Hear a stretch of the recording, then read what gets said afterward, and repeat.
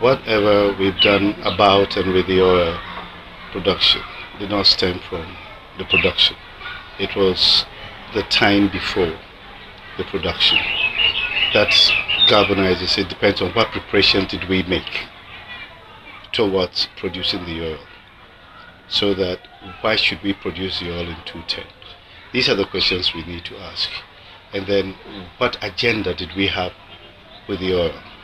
If we go into that, then we'll see whether it's helping. Definitely it will help because it will be answer. But what could we have done better?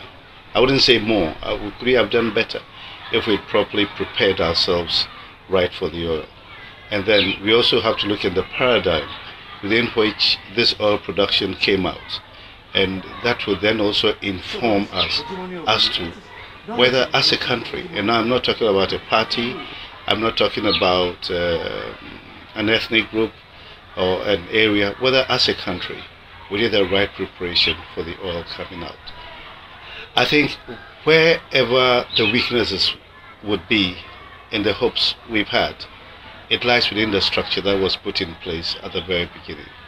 And I have always been saying it and haven't changed my mind that we were in a hurry to bring the oil out, without the right preparation.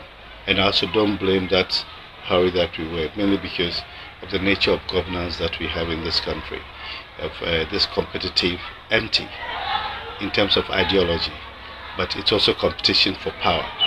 And you have to go to the ballot box. So if you seem to have been doing all sorts of things, you then use it as, oh, I'm the one doing this thing, and therefore you seek people's power. But besides that, I don't think that we did the right preparation for it. We allowed, how should I put it? We allowed the internal dynamics of our politics, you understand, to control whatsoever the socioeconomics that we should probably have taken in place. You see, politics is nothing but the management of the economy in the interest of those who live in a particular area. Politics is nothing divine. If a group of people live in an area, right, the resources have, however, the ways and means they survive and enhance their lifestyle. The management of it is governed. The management of it is what is you may refer to as politics. Oh, this ideology comes in because we think we'll manage it better this way. But if you look at Ghana, we are basically an ideologically less thing. Two, our politics is important. The arguments that we use is important, and therefore I don't want to go into this because that's not the object of this, but it's the bane of our problem that we are importing even our knowledge systems without going down to our own indigenous systems. So it doesn't enhance us as an indigenous people, but it rather goes into knowledge hegemony. So the oil came, right? Should we have had a partisan approach to it or a non-partisan approach to it? Two, should we have kept the oil, as Suriname did, for example? They didn't allow the oil to go till they have mastered the oil culture. We were in a rush to do an oil, what's the name of it?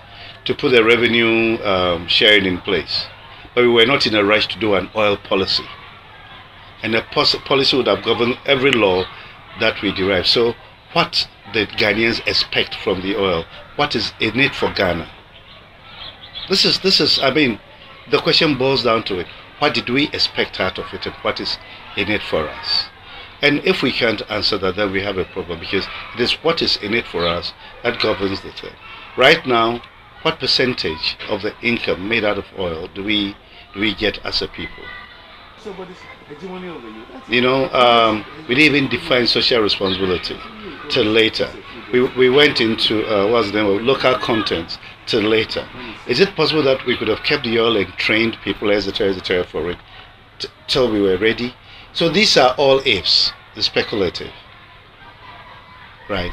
But the fact is that I personally don't think we prepared enough for the oil. And people say, or just as you asked much earlier about expectations, I told you that why shouldn't we expect?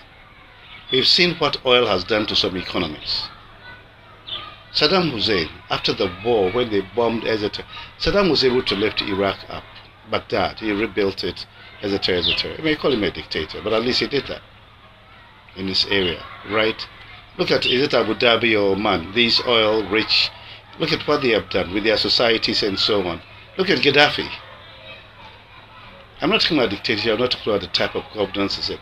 So when you look at these places, then you can say, oh, with a little bit of oil, they've done that much. And I always tell people, go and watch Al Jazeera's French Connection.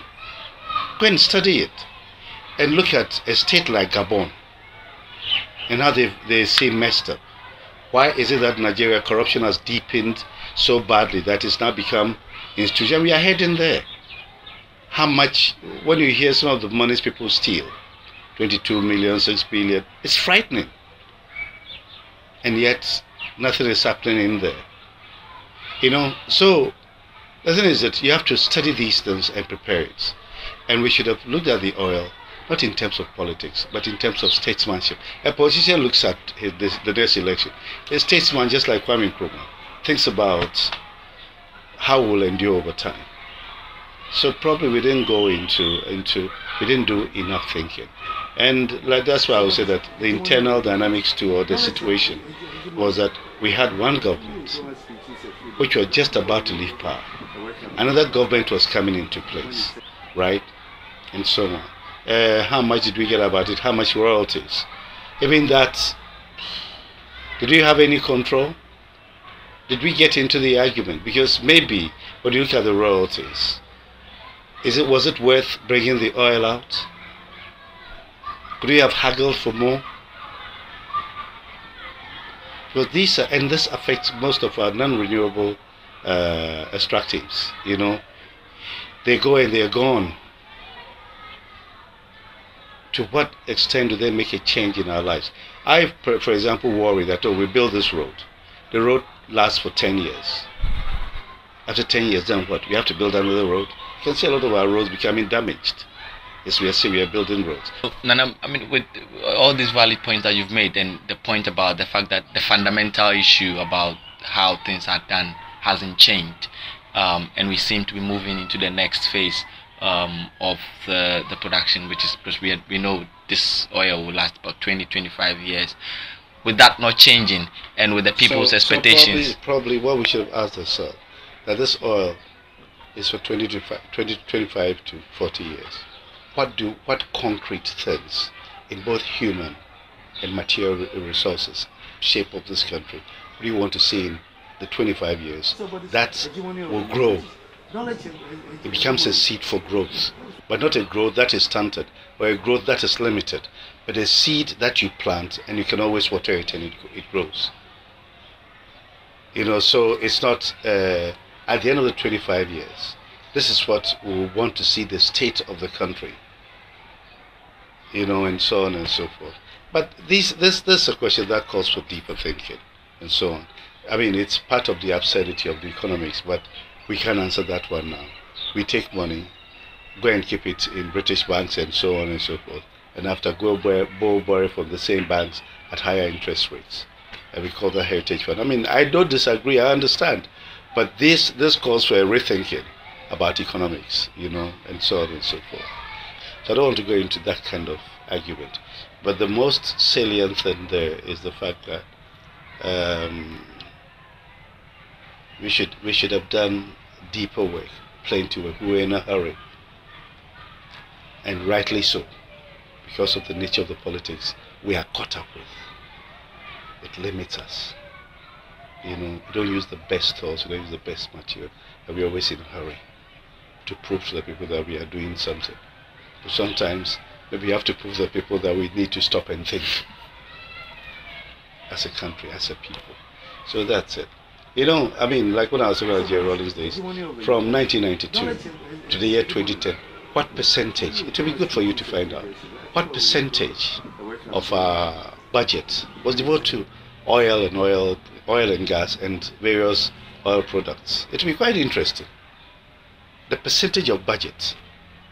And so if that could be taken out, for example, then what do we do with that then for the next 25 years, 25 to 40 years? Of course, we've discovered more. Has the paradigm changed?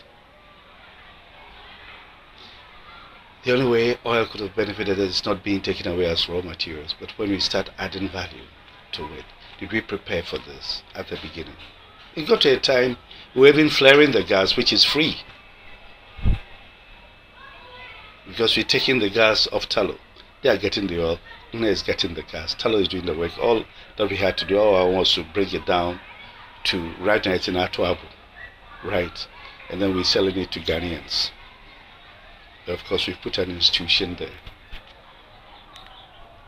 Sometimes they'll tell you that the government doesn't want to get it, but that Atuabu thing, I just hope they don't sell it tomorrow as other kind of things that the state did have been sold.